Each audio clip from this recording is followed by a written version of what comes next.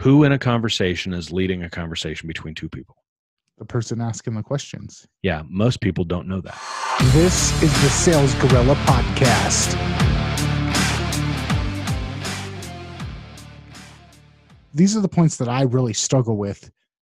Starting conversations with people, having conversations with people, and then transitioning from the conversation into the actual sale. So when it comes to which questions to ask to start the conversation, have the conversation, and transition the conversation, can we go through kind of what I feel like I'm asking you to give a full-blown $90,000 course here away for free on the podcast, but I am just a selfish friend like that, I guess. What's really cool about that is you can't make me do that, and here's why. I could give you the perfect worded questions to just rattle off to people, and they will never work, because without the context of you, them, and what you're capable of accomplishing together, there is no perfectly worded question. That's not the point. The point is understanding how to leverage questions to start a conversation, to carry on a conversation, and then transition from that carried on conversation to a, hey, Bob, do you fucking want this thing or not? Right? The point is that we need to be asking questions. And this is the thing with people selling their own thing that is the struggle, not knowing what questions to ask. It's not exactly how they're worded. It's simple. Nathan, what is it you're trying to accomplish? Right? You reached out to me for sales help. Cool. What are you trying to accomplish? I'm trying to figure out how to have better sales conversations. Okay, cool. So are you getting into a lot of sales conversations now on your own?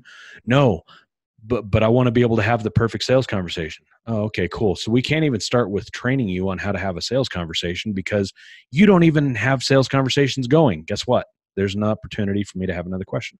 Are you trying to start sales conversations? Oh, yeah, with everybody. Oh, really? Okay, cool. Tell me about everybody. I can keep going down this path to identify what your actual problem is. Well, in that instance, you're trying to talk to everybody. Guess what? Just because they need a sales page doesn't mean they need your sales page. Oh my God, right? The bottom line is this. It's not what's in the question. It's what the question accomplishes. I, as the person with the thing that you can buy, need to understand what is it you actually need solved.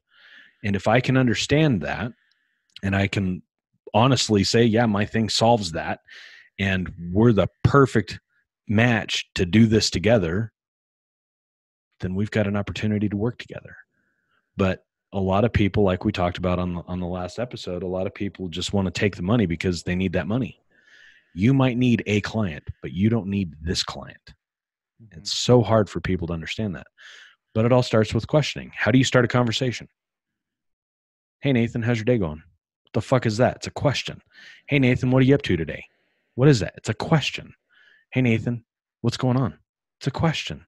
Hey, Nathan, what are you trying to accomplish today? It's a question. Who in a conversation is leading a conversation between two people? The person asking the questions. Yeah, most people don't know that. Most people think that the person who's speaking is the person that's leading the conversation. And if you're doing a sales conversation correctly, the person with the thing to sell is not doing most of the talking. Well, how do you get that to happen? By asking questions.